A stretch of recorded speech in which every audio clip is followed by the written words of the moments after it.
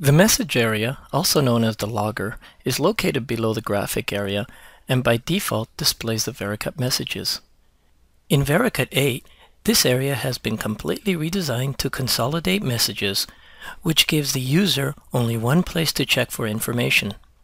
The Vericut logger now has 4 tabs: a main, analyze messages, X-caliper measurements, and autodiff report.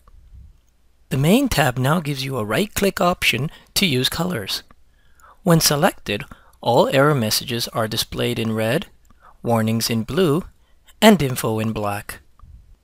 The Analyze Message tab provides all messages sorted in a tree structure. This tab gives you the ability to hide messages by groups, thus serves as a filter for the messages displayed. This tab also gives you the capability to sort the messages.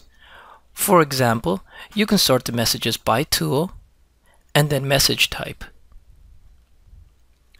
Now, when using X-caliper, the data obtained will be displayed in the logger's X-caliper measurements tab.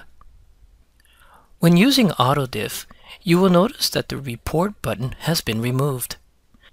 The report is now automatically displayed in the Vericut logger. And that's it.